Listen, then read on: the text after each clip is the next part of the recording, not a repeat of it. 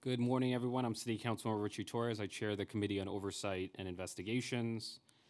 I will make a few preliminary observations and then we'll hand it over to the Commissioner. The subject of today's hearing is background investigations.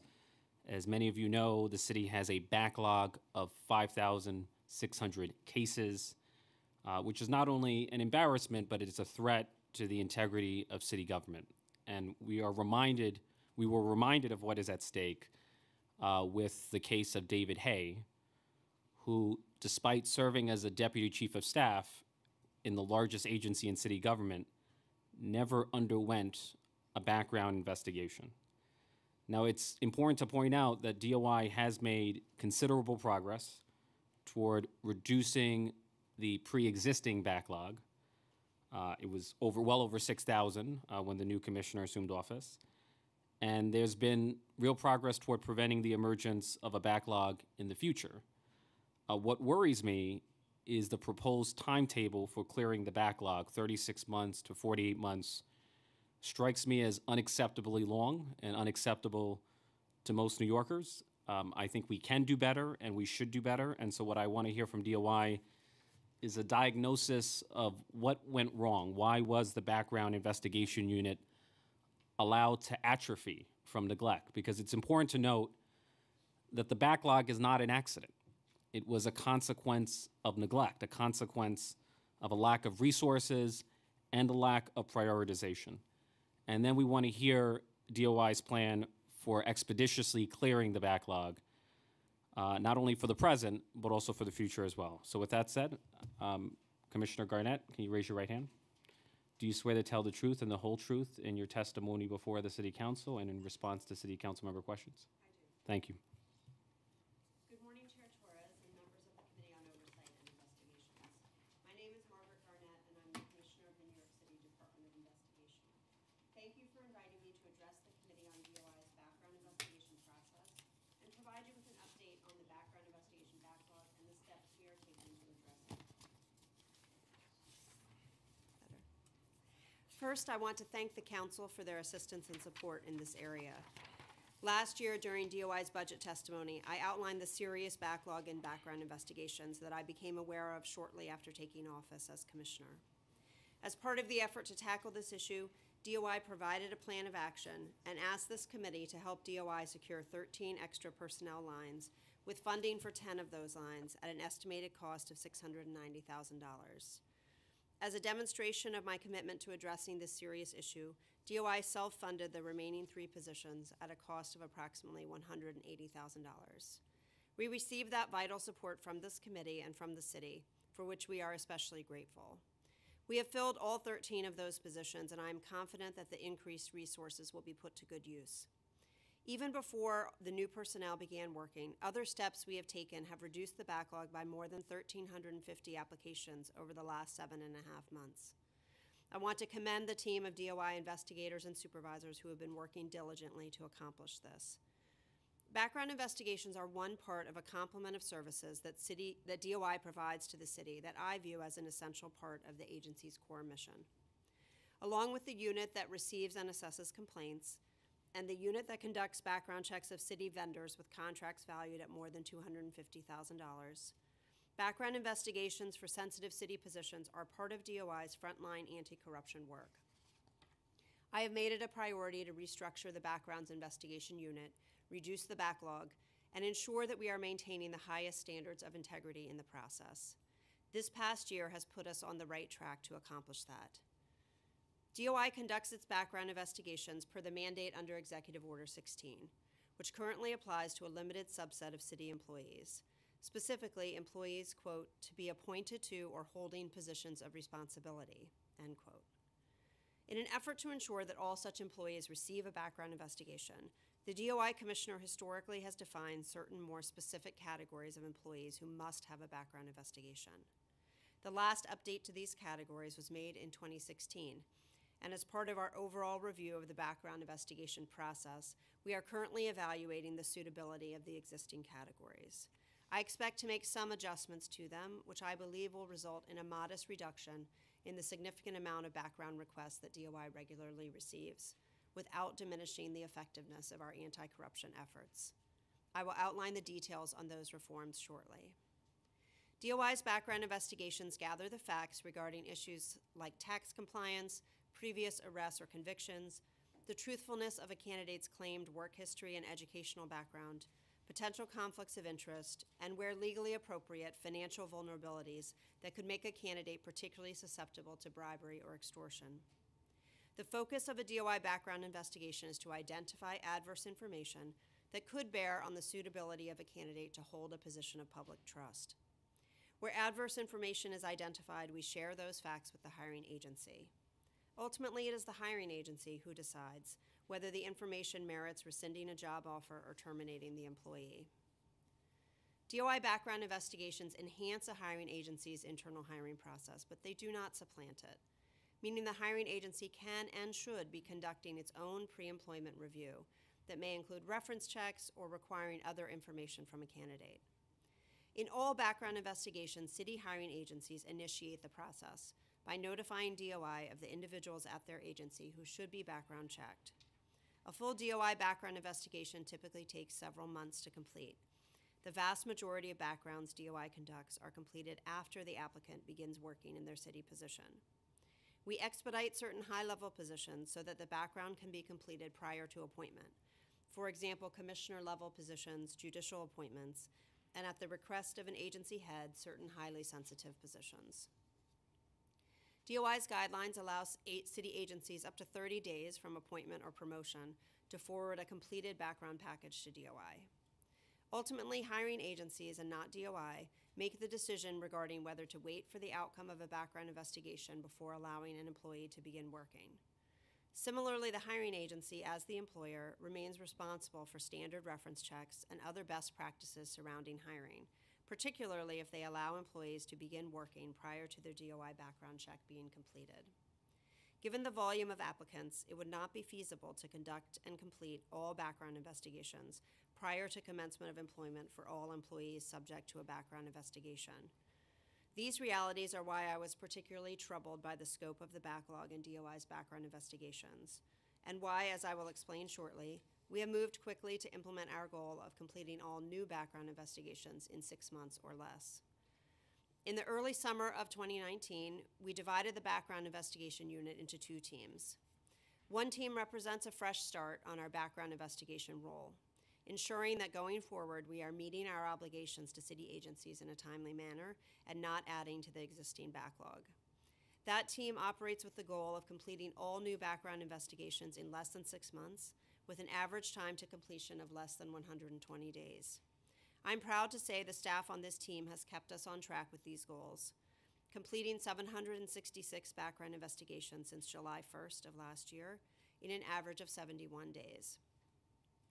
A second team is dedicated to addressing and processing the background investigations that are part of DOI's backlog, with a goal of reducing the backlog to 0 as quickly as possible without sacrificing quality. Since July 1st of last year, DOI has closed 1,357 applicant files from the backlog, reducing the backlog by approximately 20%, from approximately 6,479 on July 1 to 5,122 as of last Friday, February 21st. DOI continues to devote additional resources to background investigations through a rotation of incoming staff and other proactive measures. In addition, the influx of new investigative staff in this year's budget should continue to have a positive effect on these results. I believe we are on course to meet the goal that we discussed with the City Council last year, clearing the massive backlog within the next 4 years, if not much sooner. As I mentioned earlier, DOI is considering changes to the categories of employees eligible for a background investigation, which would reduce the pipeline of background applicants while ensuring that our background investigation resources are focused on those employees with significant decision-making or policy-setting authority, or those with positions that make them particularly vulnerable to corruption. I believe these revisions will advance our efforts to conduct background investigations in a timely manner without creating undue risks in the background process. I want to stress that even with the changes I'm about to outline, if a hiring agency requests a background investigation that it believes is in the public interest, DOI will honor that request. We will maintain our current balance of some objective triggers for background investigations and some subjective triggers for background investigations. We believe this balance between objective categories, which are easy for agencies to apply and provide a measure that is possible for DOI to audit and spot check, and subjective categories, which are targeted to the actual duties of an employee and allow for the variety of titles and structures across the huge range of city agencies, is the best way to capture the universe of city employees who should be subject to a background investigation. The first objective threshold is salary, and it's currently set at $100,000 a year. After discussion with our experienced supervisors in the background unit, we've concluded that this threshold can safely be raised to an annual salary of $125,000 or more. Currently, that threshold applies even if a longtime city employee crosses it solely because of cost of living increases. We will make clear that the salary threshold for a background investigation for existing city employees is triggered by an increase in salary only if the raise is occasioned by a change in duties, title, or responsibility. The second objective category currently is any employee whose civil service title has an M code for managerial. We intend to raise that threshold to those managers who are in titles categorized as management level 4 or above, which mirrors the standard used by the city's Conflicts of Interest Board to determine who is required to file an annual financial disclosure report. We will maintain the existing subjective categories while updating the language used to describe those categories. Those categories are 1, employees with the authority to enter into financial transactions or agreements on the city's behalf valued at more than $10,000. 2, employees with the authority to negotiate or approve contracts of various kinds, applications for zoning provisions or special permits. 3, employees with administrator-level access to the city's sensitive IT infrastructure and systems.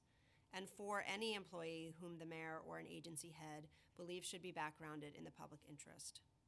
When these changes are implemented, DOI will conduct outreach sessions for human resource professionals at city hiring agencies to walk them through the changes and provide an opportunity to share questions, concerns, and ideas. We will continue to evaluate the effectiveness of these categories and make further adjustments if warranted. Finally, DOI continues to actively review other options for responsibly reducing the backlog, while also providing a level of service on current background investigations that meets our own high standards for professionalism and excellence. The guiding principle in evaluating any new idea is to maintain and foster the integrity of the background investigation process. I'd like to turn now to a background matter that was raised just before New Year's regarding David Hay, a now former DOE official who had been arrested and charged in Wisconsin with the online sexual solicitation of a minor, and whose background investigation was part of the approximately 6,000 backlogged background files I inherited when I arrived at DOI. The process for DOE backgrounds is a bit different from the other background investigations that DOI conducts. Specifically, DOI does not fingerprint DOE employees or conduct a criminal history check. Rather, DOE performs those 2 assessments for its own employees. State education law and city regulations require DOE employees to be fingerprinted prior to beginning their employment. Additionally, due to the sensitive nature of the positions, DOE requires immediate notification of all arrests so that they can evaluate whether an employee poses a danger in their position. Accordingly, DOE fingerprints their own employees and receives those arrest notifications directly. For those DOE employees who are also subject to a DOI background check, DOI focuses on the other relevant information, such as financial background where applicable, tax information, and prior employment information, among other things. When Mr. Hay's matter first came to light, it was unclear whether a completed background investigation would have revealed information relevant to the charges against him. However, an investigation by the Special Commissioner of Investigation, which oversees DOE matters, has provided additional detail on this matter. Specifically, the SCI investigation found that Mr. Hay misrepresented key facts in his background investigation questionnaire to DOI and to DOE, that the criminal history check conducted by DOE prior to his employment did not reveal any criminal charges or convictions against him, that no information relevant to his current criminal charges existed in any of the information sources that a DOI background investigation would have reviewed, and finally, that due to a non-disclosure agreement with a prior employer, other derogatory information about Mr. Hay would likely not have been shared with either DOE or DOI in any event. The fact that this background file was part of DOI's backlog remains a concern for me. But in this specific case, there is no reason to conclude that a completed background investigation would have uncovered prior misconduct or any facts related to the current pending charges against Mr. Hay. Mr. Hay's circumstances illustrate the challenges for any background investigation process. Although I believe that DOI's background investigations are thorough and our investigators are diligent and talented, no system is a perfect screen, nor can it be.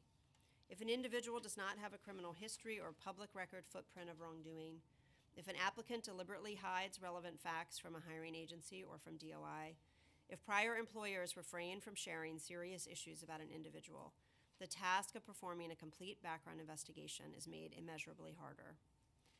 As I mentioned earlier, DOI is continuously evaluating our background process to see if there are other areas open to improvements. We assessed the Hay situation to see if it illuminated any broader issues that needed to be addressed.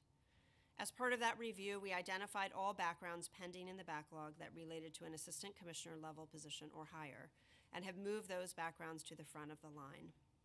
Other than this small adjustment, our top priority remains working through the backlog from oldest to newest as expeditiously as possible, consistent with our standards of professionalism and excellence. At the same time, the changes we have made to the deployment of the unit's resources should ensure that a long delay like that in the Hay situation will not recur. And to the extent any adverse information is discoverable with reasonable diligence, it is shared with hiring agencies within 6 months. In closing, I remain confident that the changes we've implemented over the past year within the background investigation unit are effective steps towards tackling and eliminating the backlog and meeting our obligations for the current background investigations entrusted to us. But we are not resting on the successes we have had so far. I recognize what is at stake and share the concern that incomplete backgrounds pose risks for New York City. I want to assure this committee and the public that DOI is successfully shrinking the massive backlog that had been growing for years and remains committed to eliminating it within 4 years, if not much sooner. This issue is among my top priorities. Thank you for your time today and for the opportunity to present this relevant and important information to this committee. I'm happy to answer any questions the council members have for me on this matter.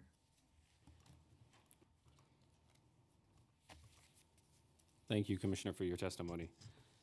I want to start with Mr. Hay. The press coverage has given the impression that he never underwent a background check, but your testimony seems to suggest otherwise. So if you can clarify just the conflicting information. Sure. I think that sometimes, perhaps understandably in the press, there's a conflation between the different things that a hiring agency does versus the things that DOI does. And in the case of the Department of Education, unlike other agencies in the city, for DOE, because of state rules and the city's laws, DOE fingerprints their own employees and runs a criminal history check based on those fingerprints before they begin working. So in Mr. Hay's case, the Department of Education had fingerprinted him and run a criminal history check which revealed no prior arrests or convictions.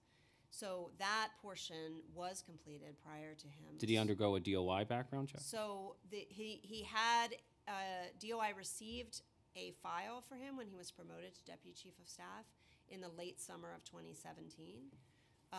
And some preliminary steps had been taken on that file, mainly focused on tax compliance. His tax filing status had been ordered, but none of the other steps had been completed.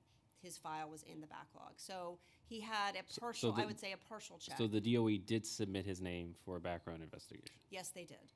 But DOI failed to complete the background That's investigation? correct. Okay.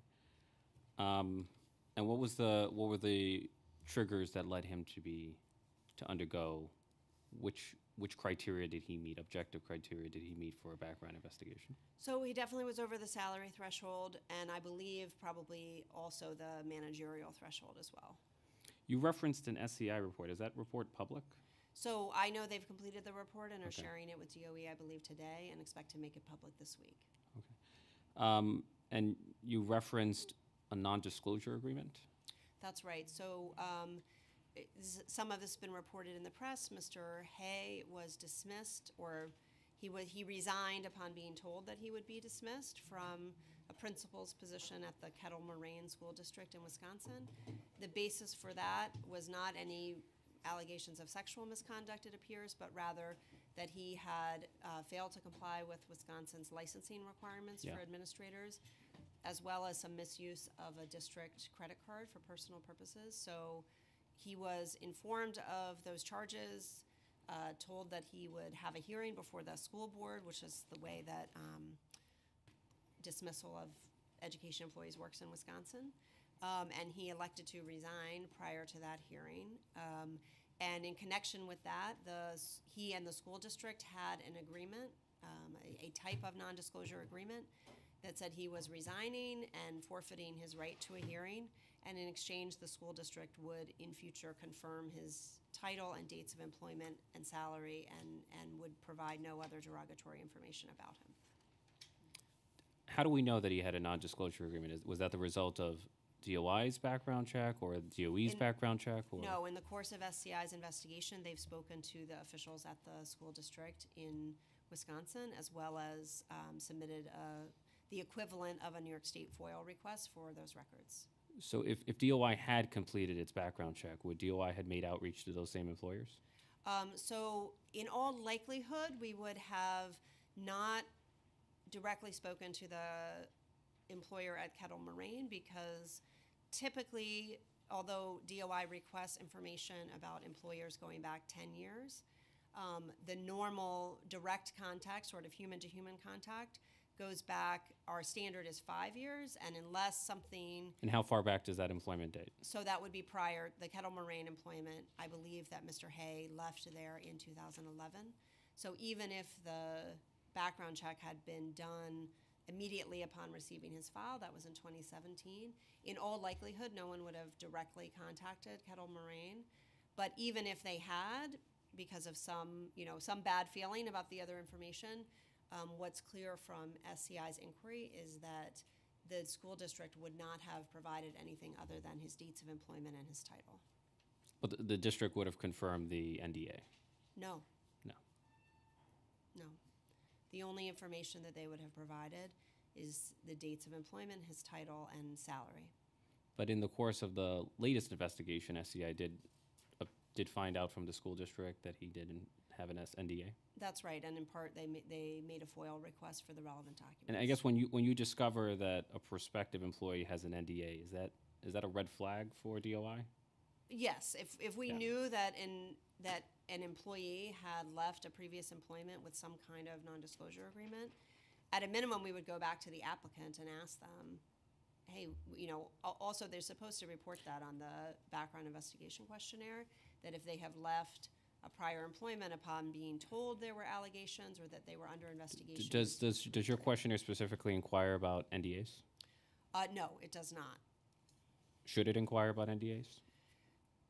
Maybe. We're always evaluating the questions, and I think we have, in the current background investigation questionnaire, there's a very thorough series of questions about whether you've ever been told you were under investigation or had allegations against you in connection with a prior employment, which should capture, regardless of the nature of the agreement that led to your departing that employment,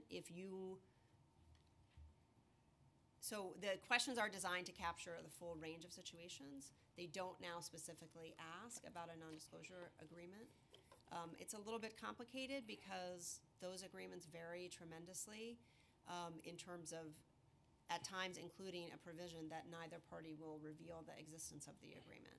So what we have chosen to do is to ask directly about the circumstances of a person's departure from employment, because we want to create situations that are designed to incentivize people to be truthful.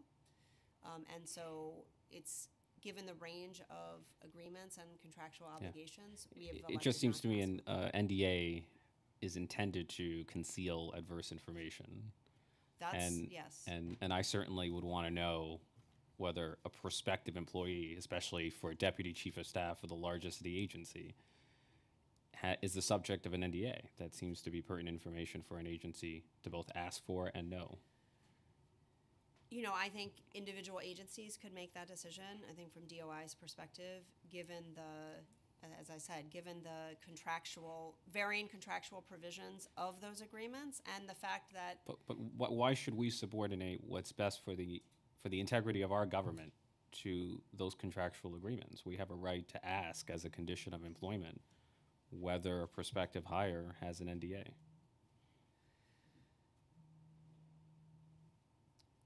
Yeah, I'd have to give that some more thought. I'm not sure that I agree with that. I guess, why do you disagree? And if you want to think about it some more, that's. Yeah, I mean, I'd like to think about it Okay. more. I mean, I certainly understand the concern. As I said, I think we have focused on questions that cover the actual factual circumstances of departure from prior employment that we think are broad enough to capture the full range without potentially putting someone in a position of having to violate a previous contractual agreement. I just want to acknowledge that Councilmember Kalos and Councilmember Yeager have joined us. You noted in your testimony that Mr. Hay had misrepresented facts. That's right. What facts did he misrepresent? The circumstances of his departure from the Kettle Moraine School District. Okay, and what specifically did he misrepresent? Well, in a series of questions, both on DOE's applicant forms as well as his DOI background investigation, there's a series of questions like the questions I've been referring to about that ask sort of in every possible way about the circumstances of departure from previous employment, including whether, regardless of if it resulted in a termination or resignation, whether you've ever been told that you are under investigation in connection with a previous employment or that there are charges against you or disciplinary action. And he responded in the negative for all of those questions, which was not truthful. And when you fill out a DOI questionnaire, and I'm assuming he misrepresented the facts in the context of a DOI questionnaire, is that? Yes. Is that a document that's submitted under oath? Yes, you submit the document under penalty of perjury as well as having a notary notarize the document where you've signed under penalty of perjury. So in your opinion, did he commit perjury? Yes. Mr. Kevin O'Brien, the former chief of staff for City Hall, had substantiated allegations of sexual misconduct a mere month before his hire. Does DOI inquire if a prospective employee has substantiated allegations of sexual misconduct? So we don't typically ask that specific question unless we have information that suggests that there might be such a thing. Generally speaking, our investigators, when they speak to prior employers, confirm that based on the information provided by the applicant, they confirm the dates of employment, the title, any other information about the employment, and we ask every prior employer whether the circumstances of the person's departure and whether the employer is aware of any adverse information arising out of the person's employment. In the case of Mr. O'Brien, our investigators were told that he had resigned for a new opportunity in New York City and that they were not aware of any adverse information about him. Why not ask specifically? I mean, just given the national zeitgeist, the Me Too movement, why not ask specifically about sexual misconduct? You know, we're living in a time of backlash against sexual misconduct, against NDAs. You know, why not ask specifically about it? Well, I don't at all mean to diminish the importance of sexual harassment in the workplace, which I take very seriously at DOI and in general. But I do think that the focus of our background investigations is primarily on corruption vulnerabilities. And our preference is to ask about any adverse information. I think if we started identifying what are all the possible things that we might want to know about before a person is in a position of public trust, I think in my experience, the more you identify these 5 specific things, the easier it is to miss things. And our preference has been over time to ask employers whether they are aware of any adverse information arising from the person's employment, which I think a fair-minded employer should include in that substantiated allegations of sexual harassment, particularly in a case like Kevin O'Brien's, where we know now it was the cause of his departure from the National Governors Association. But I don't think that privileging sexual harassment allegations over the range of other corruption vulnerabilities that are our primary focus is the way to go. Yeah, I would recommend asking, just given the the prevalence of sexual harassment in the workplace. Did Mr. O'Brien lie to DOI? The O'Brien case is a little bit complicated because of the some murkiness surrounding the exact circumstances of his departure from the National Governors Association. I think that a fair reading of his background investigation questionnaire would lead one to conclude that he was not truthful. So what are the consequences for lying to DOI, failing to tell the truth to DOI? I would say that there's two possible consequences. One would be certainly that if we were aware that an applicant had provided false information or made material omissions, we would immediately notify the hiring agency of our conclusions. It would be up to them to decide whether the person would be terminated or otherwise disciplined. And then the second consequence is would be a possible criminal referral to, we would typically make those to the Manhattan District Attorney's Office for a decision on their part as to whether they thought the circumstances merited a criminal charge of perjury or filing a false instrument. Is DOI going to see to it that Mr. O'Brien suffers those consequences for lying to the agency? So I don't want us to talk about criminal referrals in any specific case, but what I can say is that DOI takes the matter of false information in the background process very seriously. And if we thought in any case, Mr. O'Brien's or any case, that the facts made out a potential perjury or filing a false instrument charge, we would make that referral likely to the Manhattan District Attorney's Office. Okay, so let's zoom out, and if you can describe just in detail the step-by-step process by which DOI conducts background investigations. Sure. So as I said, the hiring agency initiates the process by identifying their employees who require background investigation. And it is generally the responsibility of the hiring agency to assist the applicant in gathering all of the relevant documents and putting those into a package and sending them to DOI. For applicants who need to be background investigated before they can begin, the process is a little bit different in the sense that we often are getting those things more piecemeal, notification that there is such a person, a schedule for when the documents might come in and so on, so that we can start working right away. But for the typical applicant, the hiring agency would work with the applicant to complete the process of all forms and send a completed package to DOI. And then there is a long series of sort of database checks, uniform accessible places of information that an investigator would check for all applicants, any that were applicable. And those can include some employment history, education, residence in New York City if that's required, verifying prior residences, a huge range of things that can be checked through public databases. Sometimes we start there. All applicants are fingerprinted, and their criminal history is run through NCIC, which is the National Criminal Information Database.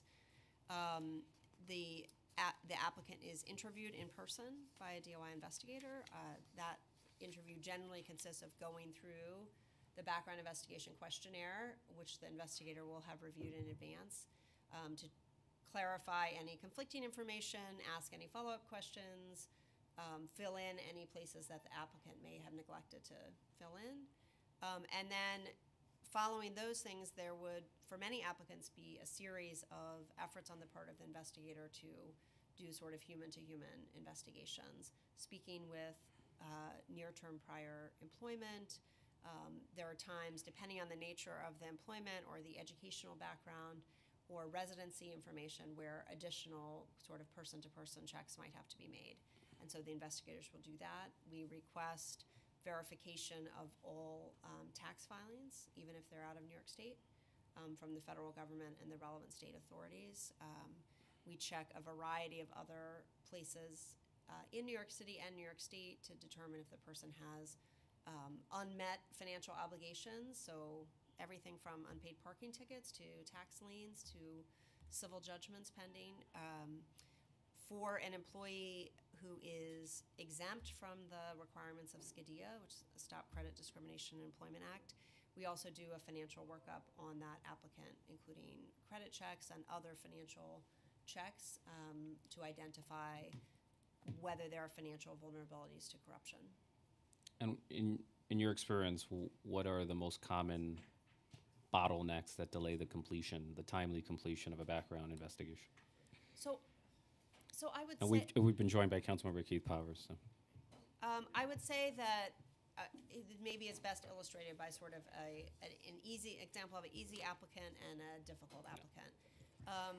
The easy applicant whose investigation can typically be completed much more quickly is someone who has always resided in New York State, even better if they've always resided in New York City, who received all of their education in the United States at a major educational institution, whose prior employment is generally with large companies or government entities, and who has limited potential conflicts of interest. So they don't own any companies, they don't rent out property, they don't have a spouse or other relatives who are engaged in businesses that touch the city.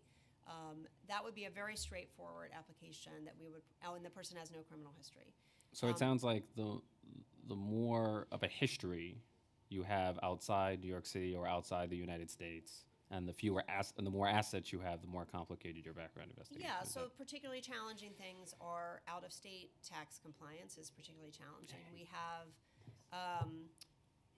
We have measures in place with the IRS and with the New York State taxing authorities that allow us to get a relatively expedited confirmation of tax compliance from those entities. If someone is a tax filer, in Kansas or Texas or any other state, the time that it would take us to get confirmation of their tax compliance from that state can vary wildly.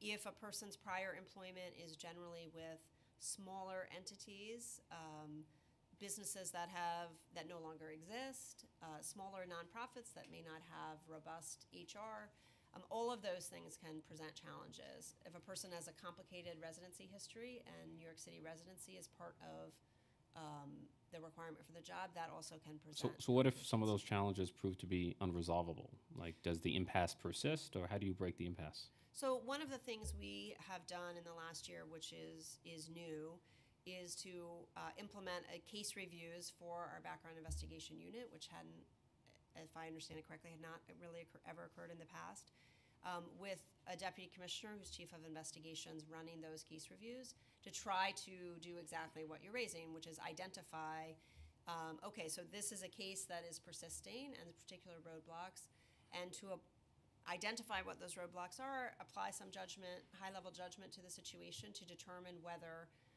can this matter be resolved, or are we at a point where the best service to the agency would be to provide whatever information we have and inform the agency we have been unable to confirm X, and please let us know if you'd like us to continue or if you're satisfied with the information that we've been able to confirm. So I think that sort of high-level attention to identifying cases that are dragging and providing some level of judgment and responsibility to how we're going to resolve that is another change that we have made in the last year. So how much of the backlog can be attributed to the lack of decision-making about how to best break an impasse? So I think it's very hard to identify a single cause. When at the last change of administration in 2014, there were roughly 2,000 open background cases. So it's not really fair to say that those are all backlogged, because some might have just been in process in the normal course. But there were approximately 2,000 open background investigations.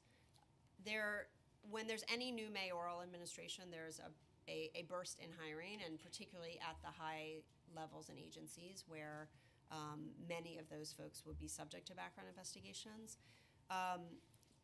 So what is clear is that over the,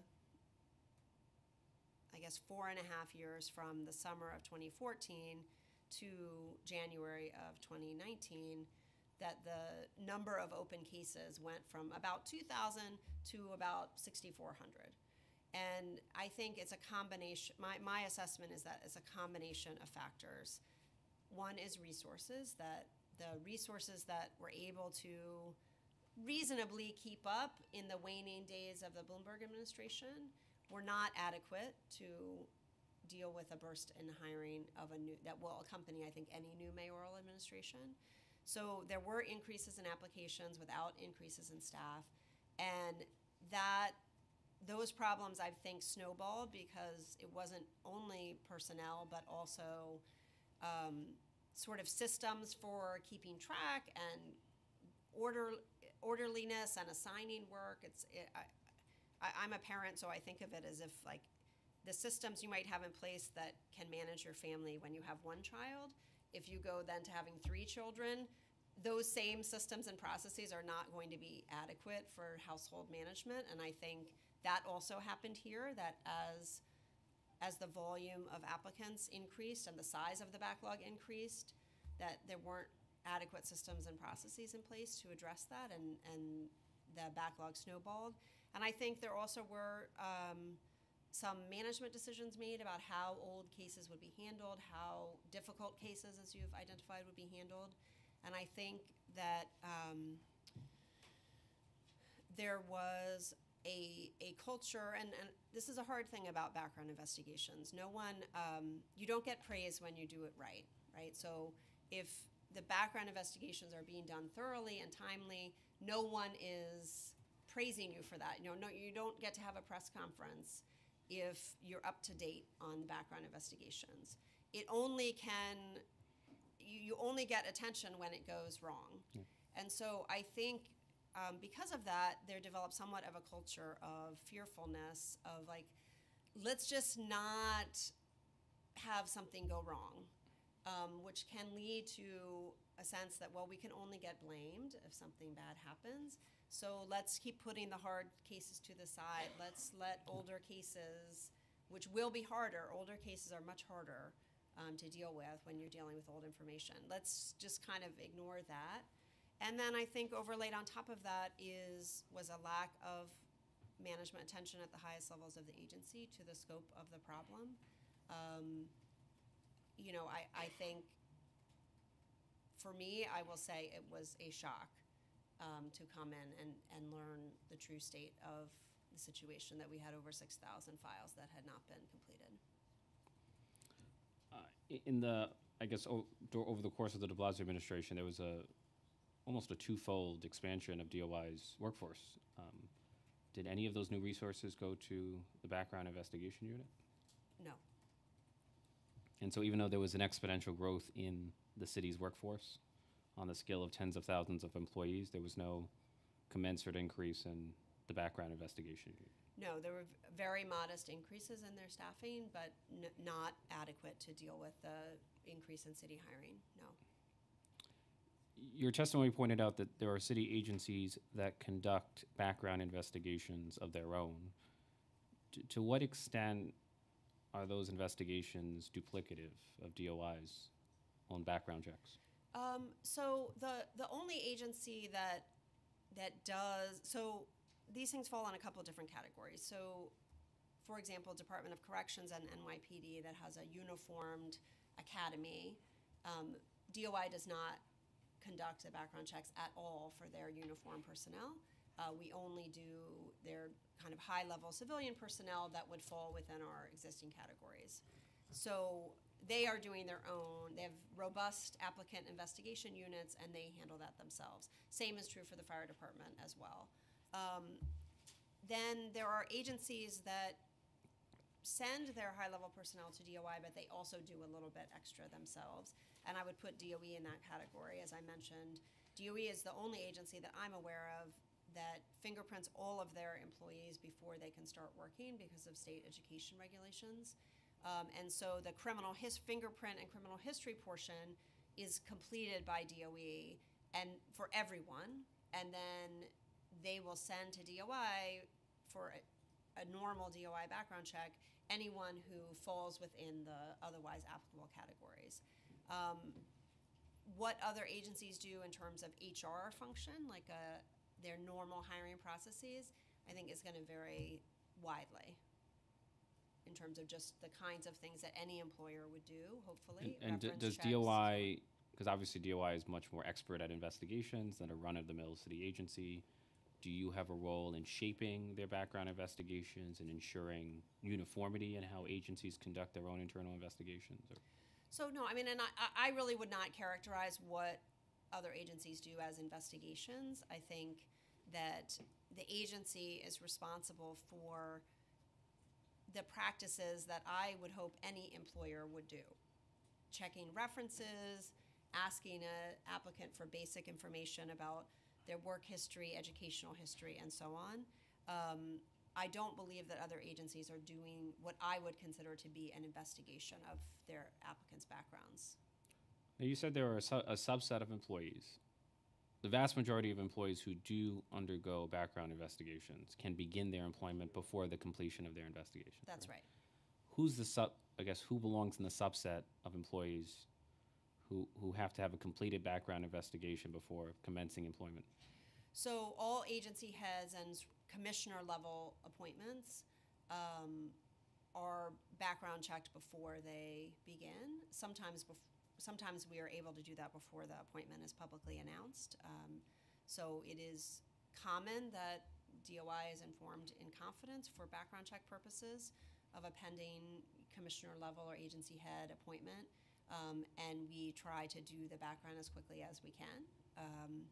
The judicial appointments have to be, their background check has to be completed before they can be officially appointed. And then there are a sort of hard to categorize other set of employees where an agency head, which would be the mayor for City Hall, or commissioner level for other agencies, if they feel that a position is particularly sensitive, so that would range, some agency heads want their chief information security officer to be completed before they begin, or a general counsel, or a high-level person in City Hall. So that's kind of a catch-all category, but if an agency head believes a position is so sensitive that they would like the person to be cleared before their background check to be completed before they begin, they can ask us to do that, and we'll make every effort to accommodate that. But there are certainly employees who have access to sensitive systems, access to sensitive information, who play a direct role in granting city benefits, whether it be zoning approvals or contracts, on the scale of millions of dollars, if not more. There are employees who fit into those categories who are hired well before the completion of their background check. That's correct. And is that a wise, should we strive to live in a world where the completion of a background check is a precondition for hiring?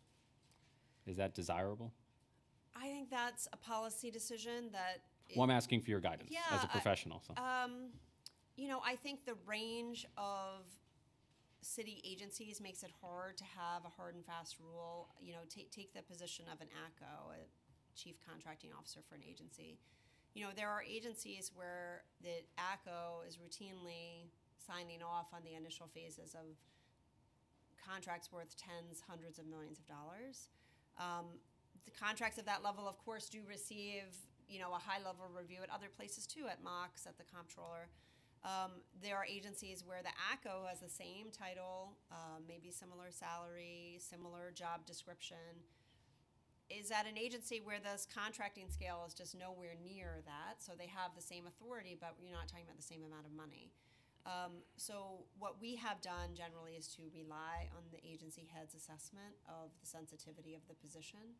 I think, one of the issue you're identifying was, for me, one of the primary reasons why, in assessing the backlog situation, I was not content to just, let's keep trying to get it down as quickly as we can, working from oldest to newest, because that was really perpetuating for some unknown amount of time this circumstance where we might not be completing a check till the person's been working for the city for 2 years, which struck me as just wildly unacceptable.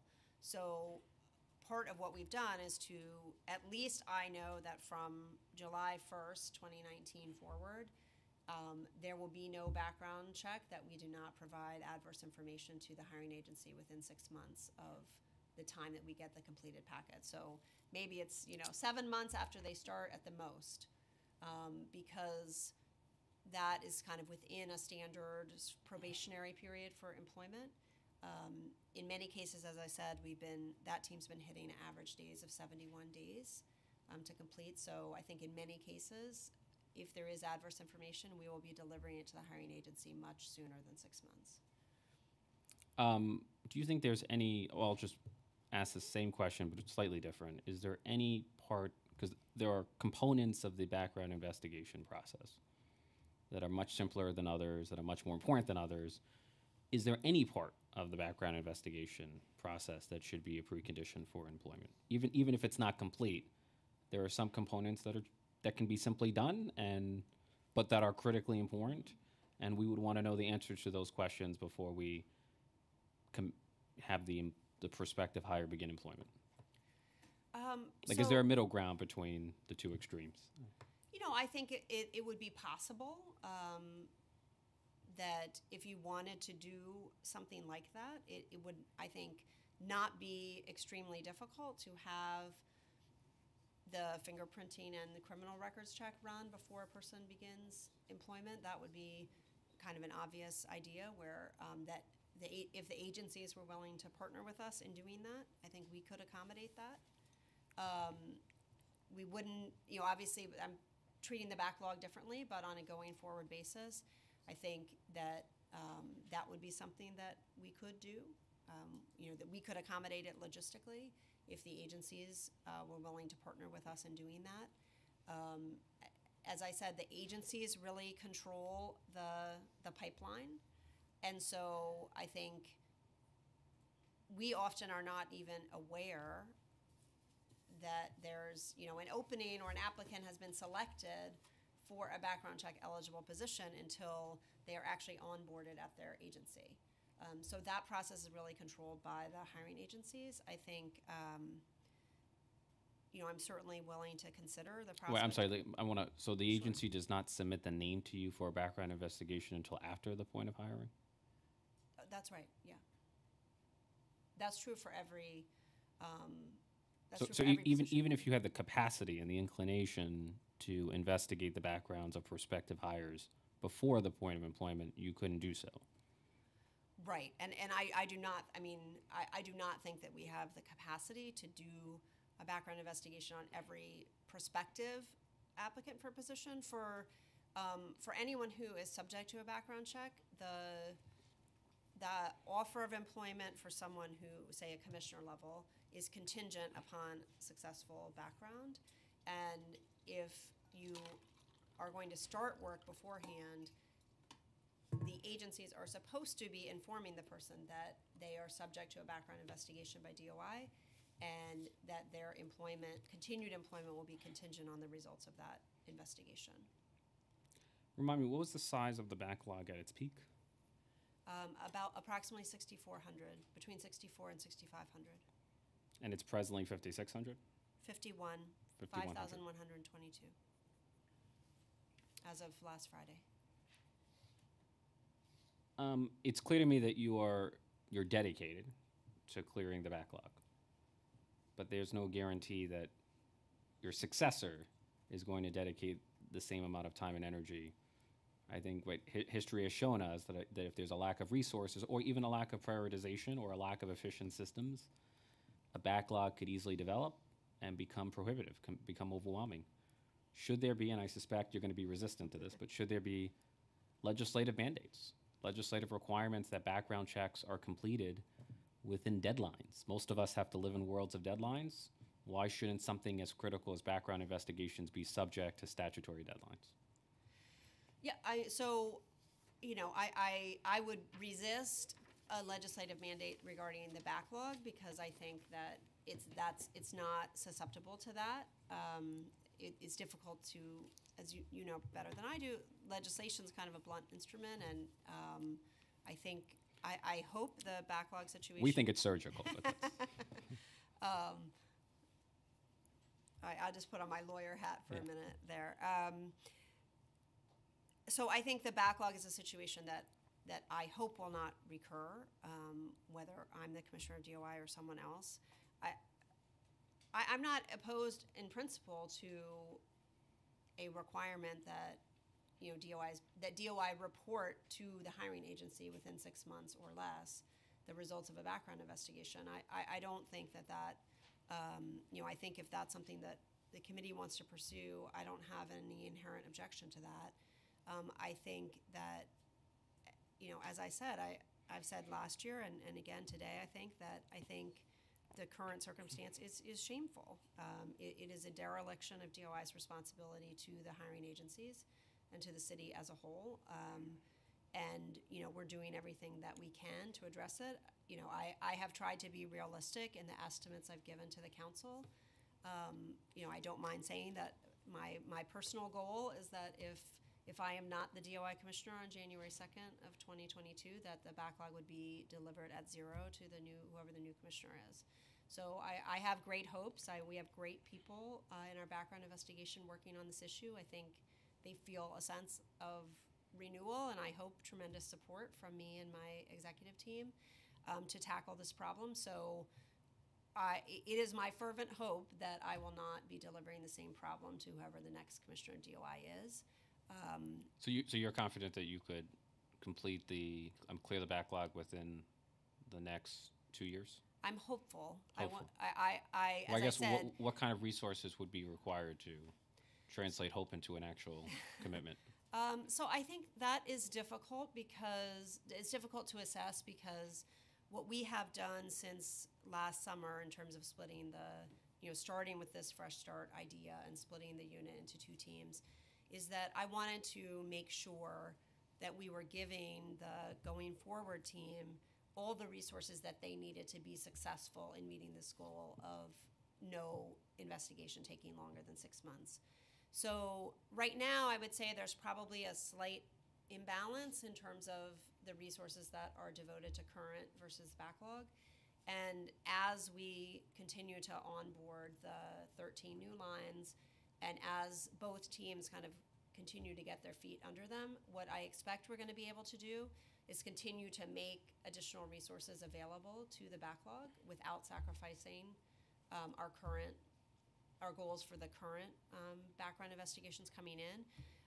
So I'm hesitant to say, if we only had another X number of people, that would do the trick, because I don't want to, it's complicated in the city with hiring rules. If you hire people into positions, it's not as if, it's not easy or maybe even right when that need is done to say, okay, thank you, you can go now.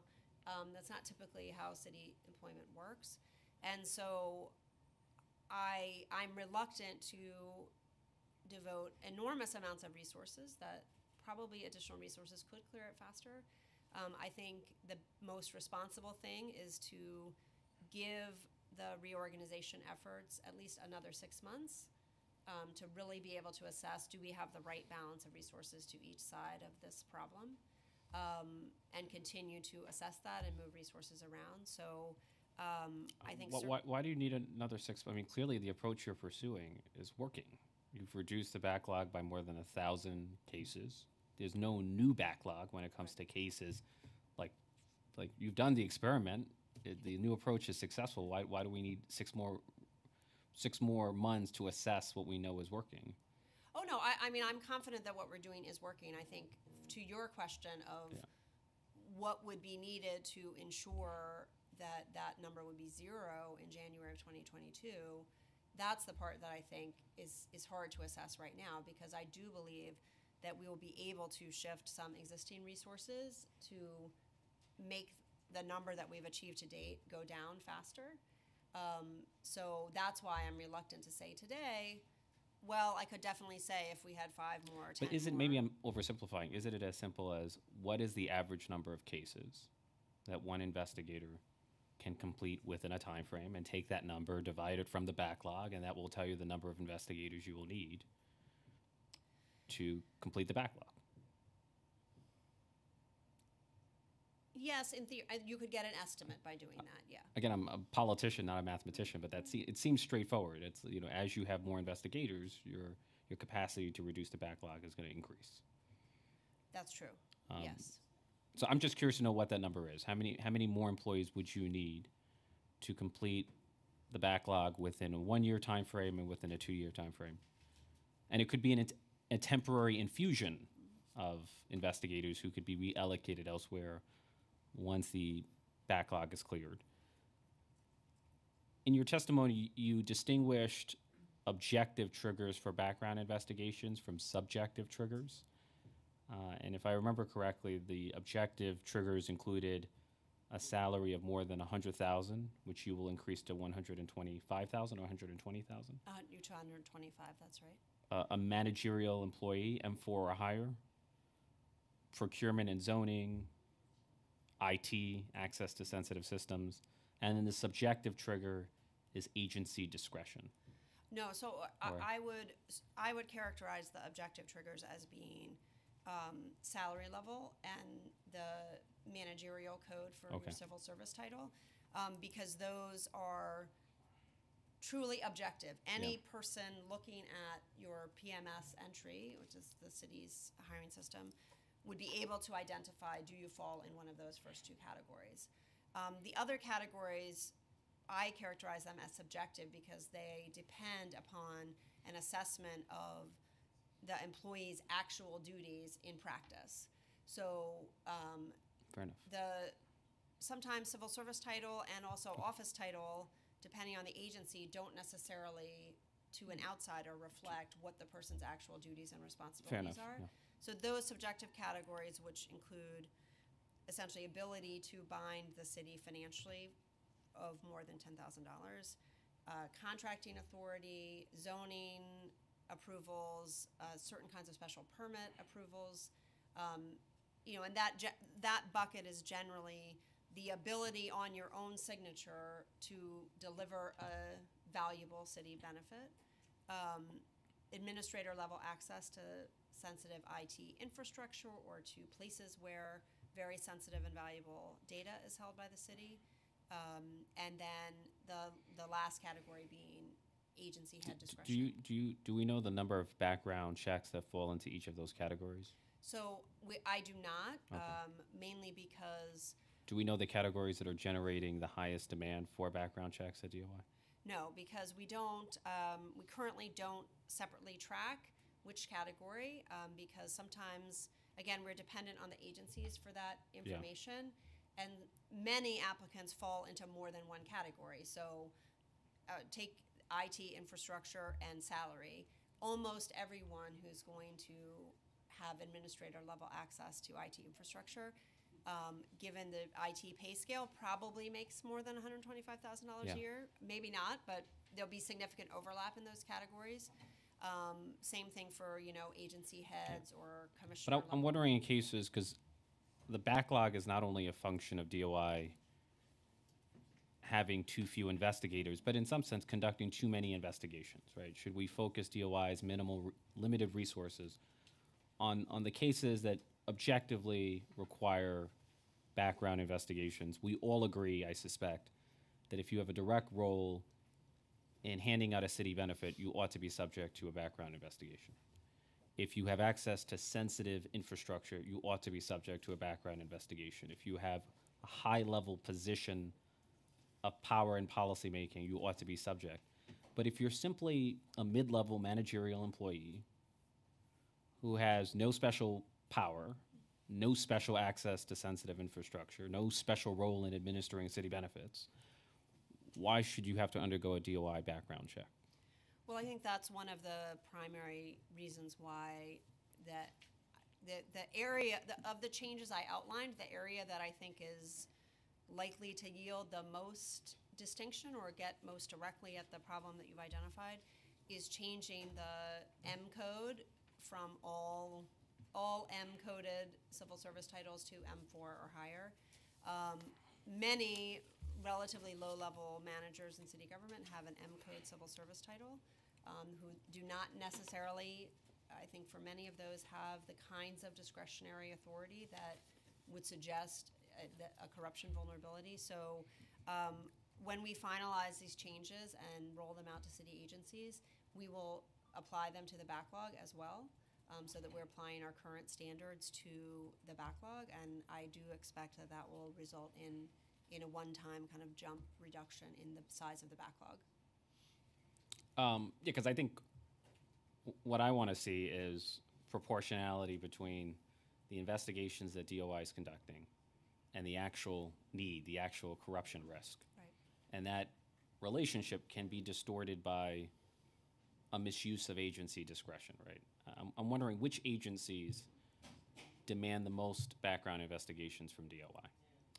Well, I think the two largest, the agencies that are responsible for the two highest just flat numbers are, unsurprisingly, two of the largest agencies in the city, Health and Hospitals and the Department of Education. So just on a flat number, not proportional to their size, on flat number, those two agencies are responsible for the highest number of DOI background investigations. So, there are some agencies that. And do those agencies pay for those background investigations, or does it come at DOI's expense? So Health and Hospitals does pay. Okay. They're non-mayoral agencies. So for non-mayoral agencies, for Health and Hospitals specifically, we have a memorandum of understanding with them to do their background investigations, and they make a contribution to DOI's expenses based on that MOU for their employees. But other agencies do not. So I guess should that be the motto, that every agency is entitled to a minimal standard of service from DOI when it comes to background investigations, but if you're demanding more than the norm, more than what is minimally required, the agency should be expected to pay for it. Because if I, as an agency head, suddenly decide to subject a whole new class of employees to DOI investigations, that's effectively an unfunded mandate on your agency that could impede the overall completion time for background investigations. So how do we address that unfunded mandate? Well, I think my concern would be that I would not want to financially disincentivize agency heads.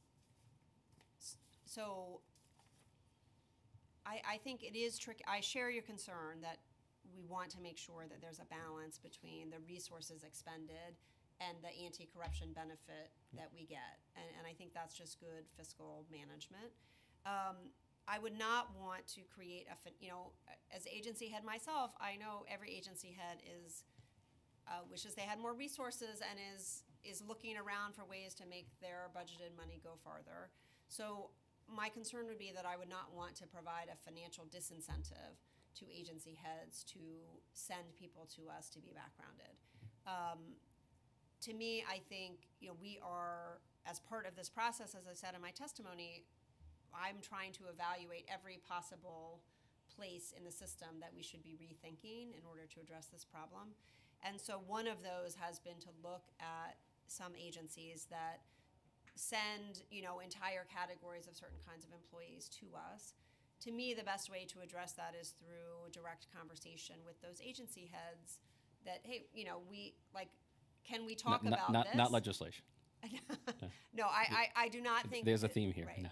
Well, I have a healthy respect for the role of the council, I think. I hope that that's clear. But I think that part of the issue is that the work that the city does and the work and structure of each agency just varies so tremendously that a one-size-fits-all solution is not perfect. And what we're trying to do is to capture, to try to find a balance where we maximize that the number of people who should be backgrounded get into the pipeline without being over-inclusive and ending with a lot of work that is of little benefit. Yeah, I just want to, and then I'm going to hand it over to my colleagues, I just want to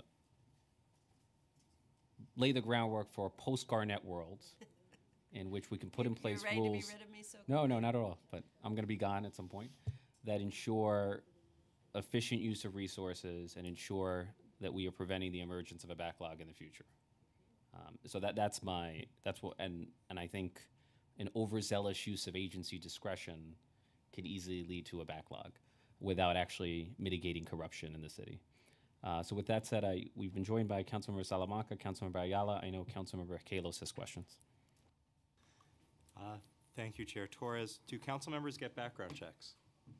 No, elected officials are not background checked. Do you know how many council members have served time for corruption? Off the top of my head, no. Do you think council members should? No, I think the voters are the best check on elected officials. I think there's a conflict. There's There would U.S. be a there's United States Supreme Court law that prohibits it, but it was just worth noting. So one thing I'm actually kind of nervous about is Chair Torres' concern about you leaving. So your predecessor kind of saw DOI commissioner as almost a life appointment. In fact, Chapter 34 of the Charter, Section 801 says that basically you serve until you're removed. And it says, quote, "The mayor may remove the commissioner upon filing in the office of the Commissioner of Citywide Administrative Services and serving upon the Commissioner of Investigation. The reasons, therefore, in allowing such officer an opportunity to make a public explanation." The reason I know this is because we lived through this. Are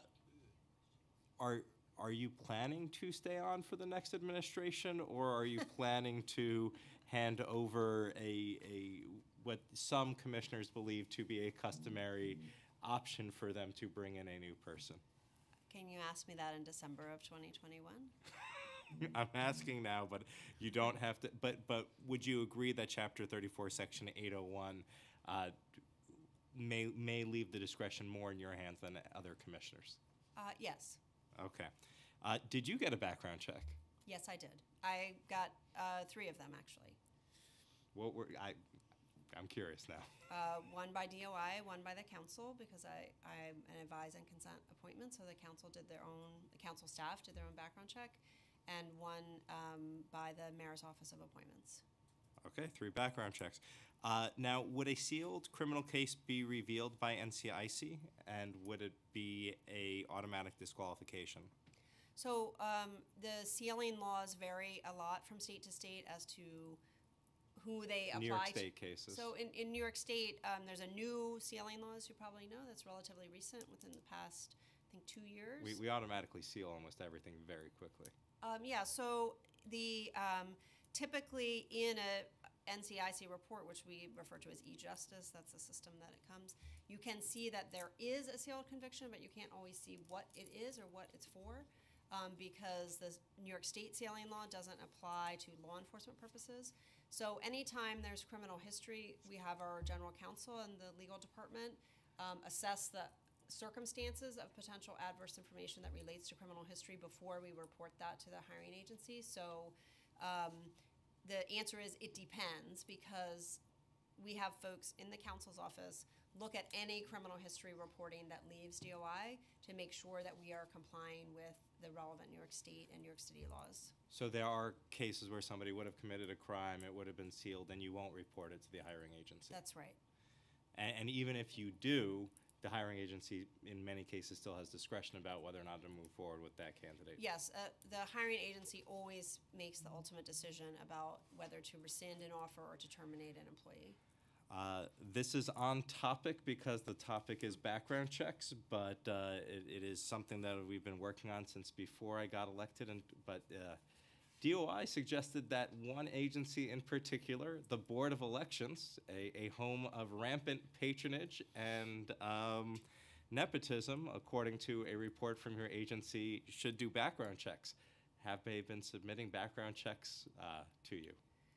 I am not sure, but I will check and get back to you. Off the top of my head, I'm not sure, but Is it possible to have somebody who is sitting with you in the audience send a quick email and get an answer for us before the end of this hearing? We can try. Thank you. And are you the agency handling background checks for DYCD related to the new state DOHMH requirements for people who have contracts with DYCD who have to do background checks? So that is really in a somewhat separate category of, right now, DOI provides fingerprint services only. So there are federal and state laws that require anyone who works with minors to have a criminal history check. So that the operational management of that issue rests at either DOHMH or ACS or DOE, depending on what type of program it is. DOI provides the actual fingerprinting and criminal history check services for child care providers right now through a MOU with DOHMH. What does your current backlog look like, and when will that be done? So right now, the only what I would characterize as a backlog is time to get, for a child care employee to get an appointment to come into DOI to be fingerprinted. And as of Friday, the next available appointments were in, I believe, the second week of March. So it's about 3 weeks right now to get an appointment. Once the person has been fingerprinted and we receive their results, which we receive very quickly, our current timeline is 1 to 2 days that we transmit negative results to DOHMH, and then they take it from there.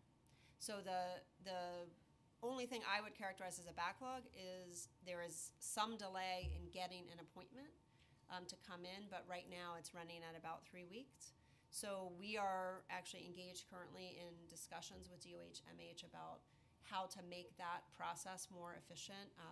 There are revisions to federal and parallel state laws that are going to now require anyone in that category to be fingerprinted every 5 years, which is an enormous increase in the task. So we have been working with DOHMH and ACS to try to identify ways that we can be ready for that and make the process more efficient. Thank you. Before I hand it to one of my colleagues, I do want to, do the commissioners at the BOE undergo DOI background checks? So again, I'm not sure. The BOE is a strange. Because the BOE is we have a role in confirming BOE commissioners. Right. So. The BOE is a very unusual city agency in that the parties have parallel people that are appointed. And so, as with elected officials, when positions are implicated by the political process, there often are different rules that apply to that. But again, we'll find the answer and let you know. And just to correct some confusion, Commissioner Garnett is not leaving as Commissioner of DOI. So, Councilmember Salamanca. Thank you. I asked the chair. I thought you were leaving. I'm sorry. Commissioner, just a few questions. What agencies don't get a DOI background check? So the ones that would come to mind immediately are that the agencies that have very significant uniformed services that go through an academy handle their own background checks for their uniform services. So Department of Corrections, NYPD, the fire department, they have applicant investigation units that clear people before they can enter the academy for their uniform services. DOI does not conduct those background checks. We do conduct background checks for civilian positions in those agencies that would otherwise be subject to that. So the general counsel at the Department of Corrections is subject to a DOI background check, but a uniformed corrections officer is not. Okay. Are council staff required to have a DOI background check, high-level council staff? If they otherwise fall within the categories, then I believe the answer to that is yes. So it's not every it's not every council staffer, but if they meet the salary targets or they fall within the discretionary categories, then they would potentially be subject because they're city employees. So we have, for example, in our own offices, we have council staff who make, I guess the threshold is 100,000, or did you raise It's the currently threshold? 100,000. We intend to revise that to 125. When would that take effect? Do you know? I'm hoping actually to finalize that this week and send it out to agency heads. All right. So, because I know some council members may have staff members that are making over $100,000 in their offices, so they're subject to DOI. Yes, they're city employees, so they should be background checked. Yes. Okay. All right. How many investigators do you currently have that are responsible for background checks? So our current total staff in the background unit is 41. That includes, we have two of the 41 are people who have been hired and approved by OMB. They haven't actually started yet. They should be starting in the next couple of weeks. That includes supervisors and some administrative staff. So it's, roughly, I would say, about 22 actual investigators, people handling open caseload. All right. When an employee at one agency gets a background check and then they move to another agency, does that background check that was originally done, is that sufficient, or do you have to do another one? So one of the things we are exploring right now under the current rules that often would trigger a new one One of the things we are discussing internally and that I think we are likely to roll out is adopting the federal standard. So if you're a federal government employee and you get a complete background check, it's good for 5 years. And currently we don't use that in the city, but I think that that is a system we could apply. We would still allow for discretion for agency heads that if the transfer to a different agency involves significantly different or additional responsibilities or duties, my recommendation would be that we redo the background. But I think it is reasonable to have a period of time when a background would remain active and without requiring a new check. So currently, how backgrounds they're good for how long? For 5 years? That's the policy you have here? No, currently in the city, there's no time, there's no, a closed background investigation doesn't stay valuable for any period of time. So currently, if a city employee received a background check for, let's say, an IT position at the Department of Corrections, and then they moved and had a IT position at ACS that also required a background, the HR department at ACS would likely resubmit that person to be background checked again. In 2021, we're gonna have a new mayor coming in. I guess that gets a point. Well, he'll be sworn in 2022. Should this new mayor come in and hire a commissioner that was at the prior administration but left to the private sector and came back, do they require a new background check? Yes, they would. They would. Okay. And then my last two questions is, what's the cost of a background check? The dollar amount. So we don't calculate that cost at DOI. There is a cost that the applicant has to pay for their fingerprints. Yes. So we get charged by DCJS and an FBI fee to run folks' fingerprints. So there's a fee associated with that. I confess I don't know the exact amount. It's about somewhere between $75 and $100. The applicant pays that. We typically do that through a payroll deduction. But that just is to cover our costs for running their fingerprints. We don't charge applicants or agencies any separate fee that covers the portion of DOI's budget that goes to background. In my view, that's a service that we are providing the city as a whole. I don't view it as a agency-by-agency service. As I said in my testimony, I think that is an anti-corruption service that we are providing to the city as a whole. So I think it's properly included in DOI's budget. All right. Thank you, Commissioner. Thank you, Mr. Chair. Thank you. Just a few follow-up questions. Same sort of line of thinking here about transitions into a new administration.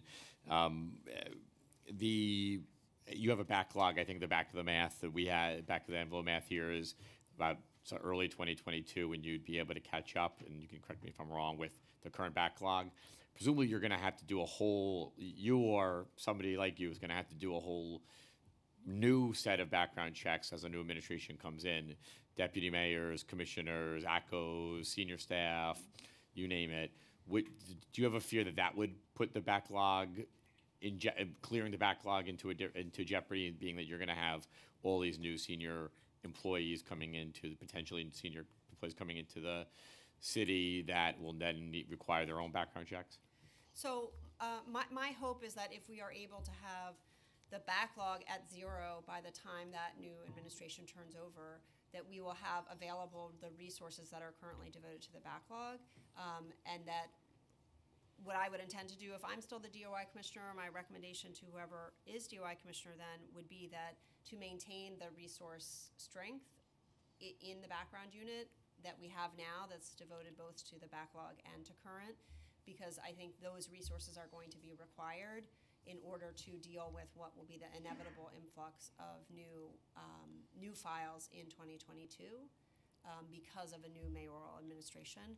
But I think that knowing that circumstance is coming is why it's all the more important, I think, to be using this next 2 years, to be aggressively addressing the backlog, so that those same resources are available in a new mayoral administration to ensure that DOI can remain current with that even knowing there will be an influx in applicants at that time. And do we have a number on, in terms of how many employees we're talking about? I mean, it's potentially a hard thing to estimate here, but that we might be talking about in terms of a new administration and how many would it be looking, what would the add-on be to the existing caseload? So I'm just going to look back. I can estimate a little bit that, if you look back at, I don't have all the way back to 2014 here, but, just as an example, in fiscal 2017, so from the summer of 2016 to 2017, so still about 2 years into the de Blasio administration, we received over 3,600 background files that fiscal year. By fiscal 19, we received 2,400, and I hope we'll have a little bit of that will remain stable for the next 2 years. So, as I said, I don't have the numbers in front of me, but I think for the previous years of fiscal 15 and fiscal 16, it would have been similar to that high point, 3,600 to 4,000 in those years, and then now back to what would be more consistent historical levels of between 2,000 and 2,500 in a year. Okay. And just clarifying the question and then the answer from earlier, does the Department of Corrections Commissioner and the NYPD Commissioner, do they get a background check through DOI? Yes, they do. They do, okay. And are there, just clarifying again, which commissioner level positions would not get a DOI? All commissioner Everybody, level okay. positions do. And final question, I know there was you had mentioned earlier, there's discretion given to commissioners to be able to identify employees that they also think should go through one. I don't know if an ACO is required to by law, but. An ACO, so the Depends on the only salary, sort of but- legal requirement, Yeah. Executive Order 16 is very general. It just says that persons in the city who occupy positions of responsibility. And so since the late 70s, DOI commissioners have issued advisory memos to agency heads saying, these are the people that I, the DOI commissioner, think occupy positions of responsibility within the meaning of Executive Order 16.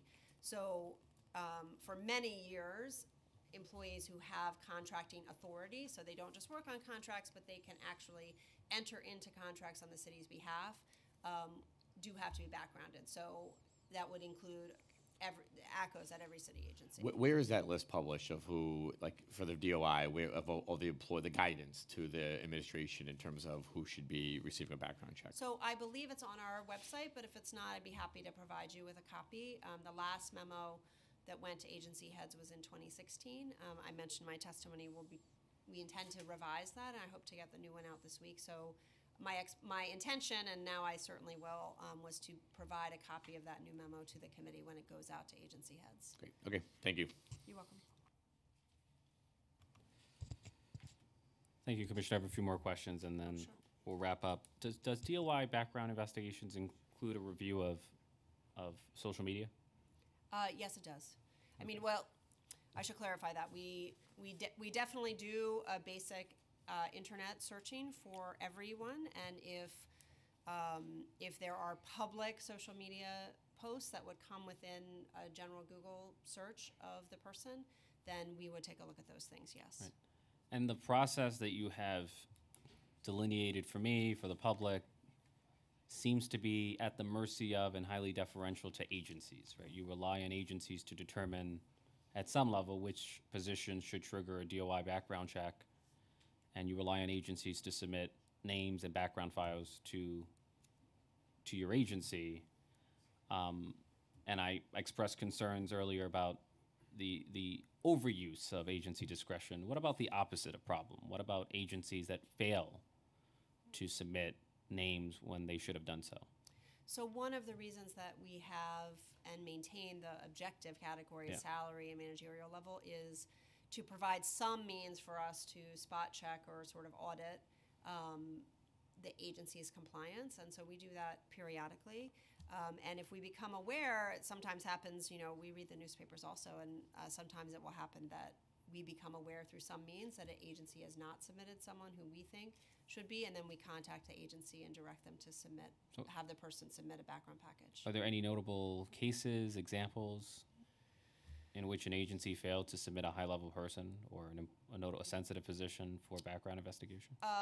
There have been those. Okay. There have been situations since I have been DOI commissioner, there have been situations where we have had to notify agencies that someone should have been submitted that was not. And what are you at liberty to, No, is it I'd confidential? rather not say that in a public forum. So what are the circumstances that lead to that kind of failure? Is it willfulness? Is it a failure of due diligence? I think sometimes it's a mistake on the part of HR department. Someone has fallen through the cracks.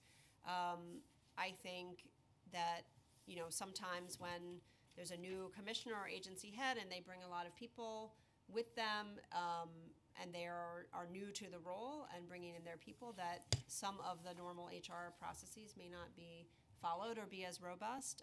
This is really speculation on my part. What I can say is there have been instances, and when we've notified the agency head or the agency's HR and directed them to have a background package submitted for the person.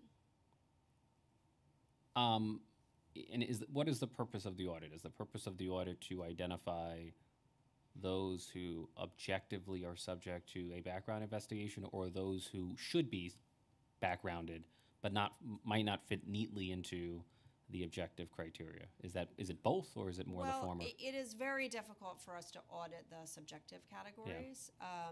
So whenever we do spot check, we focus on the objective categories, which we can search PMS and find out.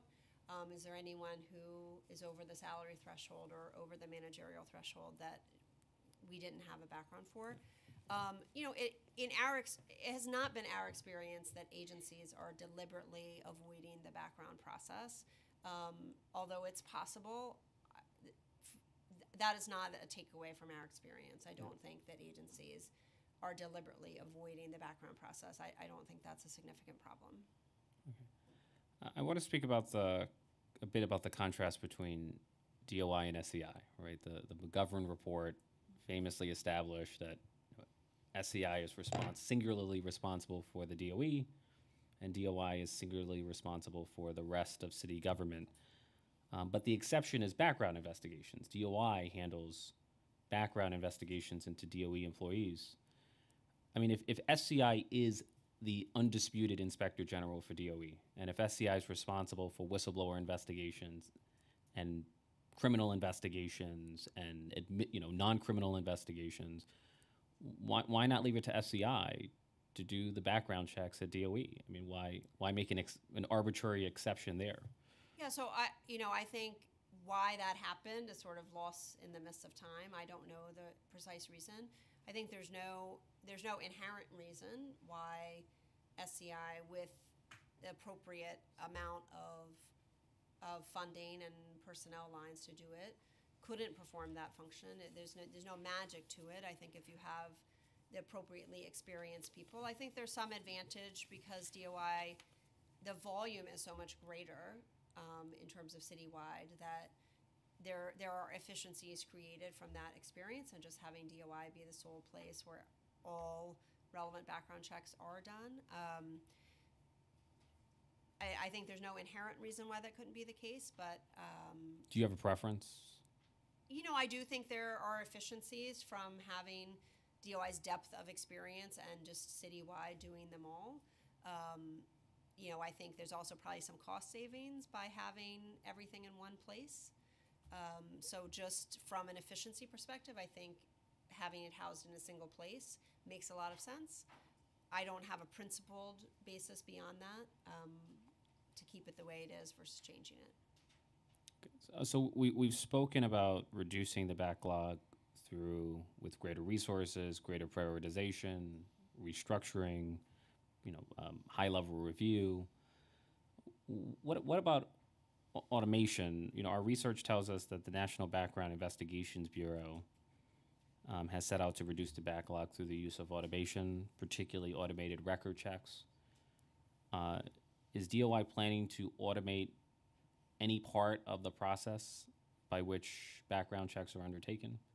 So, I will say that we are having conversations with, some vendors who provide various kinds of background services that can make parts of the process more efficient. I think those conversations are at an early stage, so I don't want to talk about them too much in detail here, but it is definitely the case that I and my executive team and our background supervisors are trying to think as creatively as possible about whether there are places that we could, through some minimal and merited expense, apply some of these kinds of tools that you're referring to further reduce the backlog. So we are exploring those options, and I think that if we find one that we think makes sense, that would make a material difference without affecting the quality of our work, that we would certainly look to do it. And I had someone ask me about the notion of having background investigations conducted by a third party. Do you have, what are your thoughts on that? I guess I'd be reluctant to completely outsource the process, because I do think that we have a tremendous store of institutional knowledge at DOI. You know, I sign my own name to the background letters. I just would not feel confident outsourcing that entire process to a private for-profit vendor. I don't think that makes the most sense. I think we do, the quality of the investigations is good. I think we provide a really good service to the city, notwithstanding the backlog. And so while I'm certainly open to products and services that can help us be more efficient and use our budgeted money more efficiently, I don't think that outsourcing the entire task is a good idea. I want more clarity on staffing levels. I know you mentioned earlier that the background investigations unit has been split into two teams, one dedicated to managing new cases, the other dedicated to managing backlog cases. How much staff has been dedicated to managing new cases? So currently we have, I'm just going to turn back to my exact numbers. So right now we have 28 staff in the kind of new cases unit. That includes supervisors and administrative staff, as well as And investigators. is that a budgeted or actual number? That's the actual number. We have one of those 28 has been hired and approved by OMB, but hasn't actually started yet, but should start in the next couple of weeks. And then currently on the backlog only team is 13, which includes 2 supervisors and 1 admin and investigator. The rest are investigators. And I think, as I said earlier, that as... Do you have any vacancies there? No, we have one person who has been hired and through OMB and is just awaiting a start date, so I expect... So the 13 includes the 1 vacancy? Yes. And, you know, I think, as I said, as time goes on, I expect that some of the work of the backlog will be taken on either by the going forward team, either by actually shifting people over or having them sort of fill in the gaps by contributing to working on the backlog. And what's your target timetable for resolving new cases? For every case to be resolved within 6 months or less, with an average of open to close of less than 120 days. And what's been the actual performance? So we currently have 0 cases that have been open more than 6 months, and the average since July 1 is 71 days.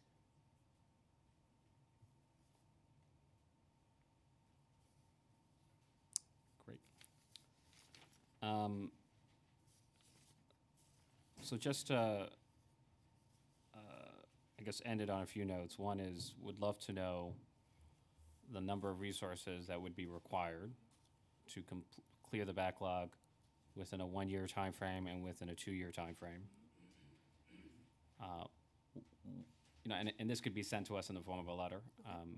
I want DOI to identify components of the background and process that can be completed before the point of employment.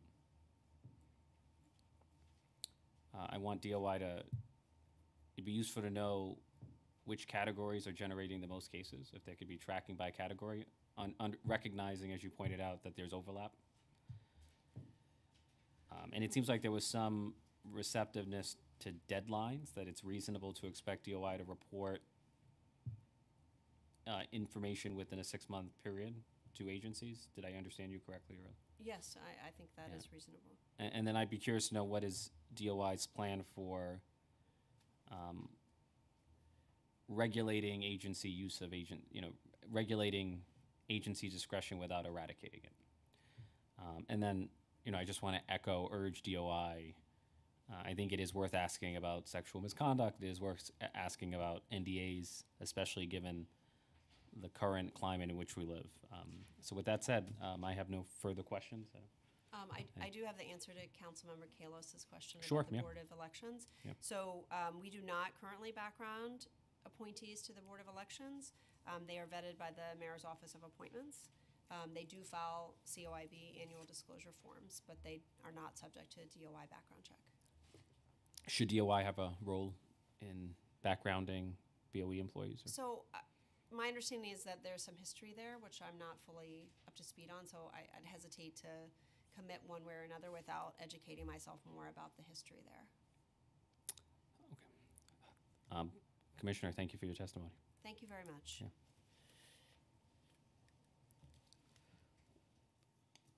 We're going to call up the next panel, Allison King from the New York City Bar.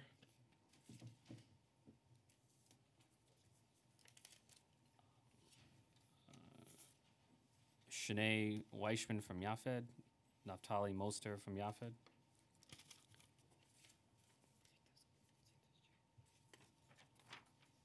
What is this? Okay.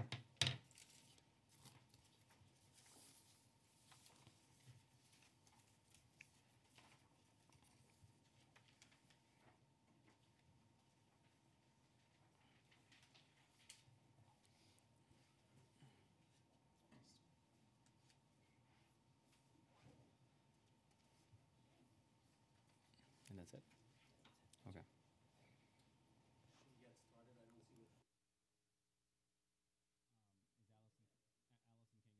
Here? Okay. Sure. But of 2 minutes?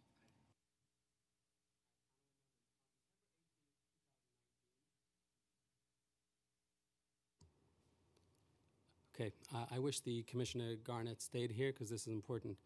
On December 18th of 2019, the DOI and SCI released a joint report on their findings of an investigation into whether Mayor de Blasio or his team interfered in an investigation as to whether dozens of yeshivas in New York City are depriving kids of a substantially equivalent education, as was alleged by 52 yeshiva graduates and parents.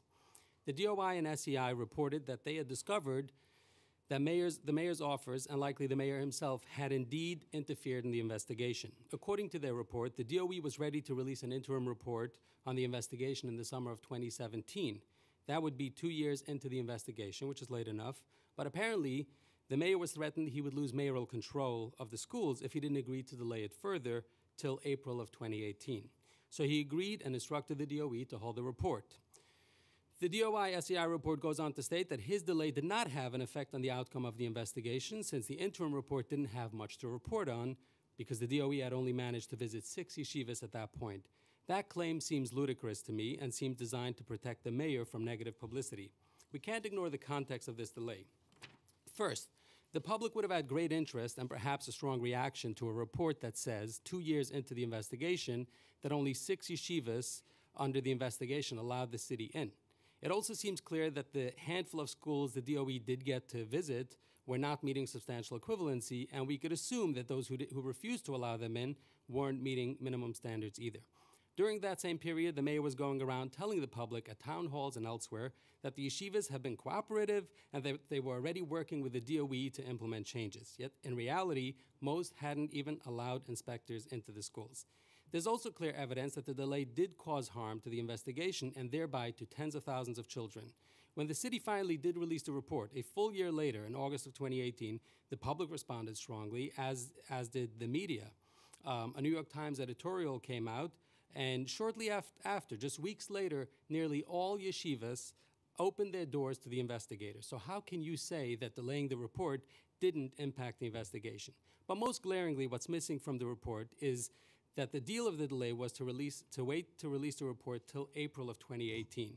That seems to have a specific aim, which is to allow Senator Simcha Felder to introduce an amendment to weaken standards for ultra-Orthodox yeshivas. That amendment was strategically lumped together with a state budget, which had to pass by April 1st of that year.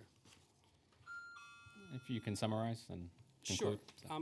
We've also learned that the mayor himself was not investigated as part of this investigation, which is strange because the allegation appears to be that he himself was holding back the report.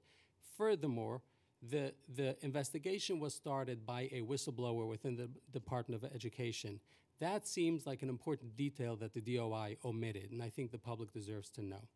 I'll finish with that I hope that you will ask more questions of the DOI. I think you had said that you were going to hold a hearing together with Mark Traeger, and I look forward to that. Thank you. Thank you.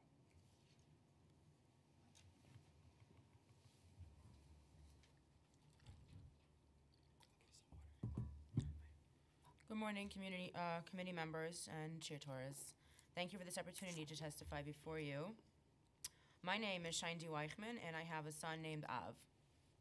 He is 13 years old in the 8th grade, and he attends a Hasidic cheder, yeshiva, in Williamsburg called Square. In the past, he was lucky to receive some 90 minutes of basic math and reading, which never amounted to going past the 3rd grade level. He now gets none. 0 hours, 0 minutes, 0 basic secular education. All the education that he currently receives is on Judaic studies, given over in Yiddish. The DOI said that Mayor de Blasio's interference didn't harm the investigation. Well, they're wrong, because it did, and you have the proof right here in front of you. Some offer a paltry suggestion, at-home tutoring or supplemental instruction. My son gets home from school at 7 p.m. 7 p.m. There's no time for supplemental learning anymore like we have been doing in the past. And by supplemental, I'm talking basic math and reading in an attempt to get him to grade level. Let me remind you of the fact that he is not getting his basic education needs met in a school that is getting state money, and I have to pay for that basic right in addition to tuition. Needless to say, we have not been successful in getting Av up to grade level in any subject. It is difficult to do deep learning when there is no stability or consistency, not to mention group and environment, atmosphere, or support. If you think that's not a problem, then why aren't you offering the same for your children? I have asked for help on this matter many, many, many times. I've spoken up at PEP panels, written to officials, had meetings with the people at the Department of Education. The length of time this issue has been let rot is just not okay. Thank you for your testimony. Thank you. Thank you. This is the final panel, so we will be concluding. Okay. Thank you, everyone, for joining us. I'm sorry, Councilmember Traeger, I just want to acknowledge that he is joining us. So. Okay, great. Did I miss anyone? Do I have to, can we reopen it? We're good? Okay, great. Thank you. We're now finally adjourned.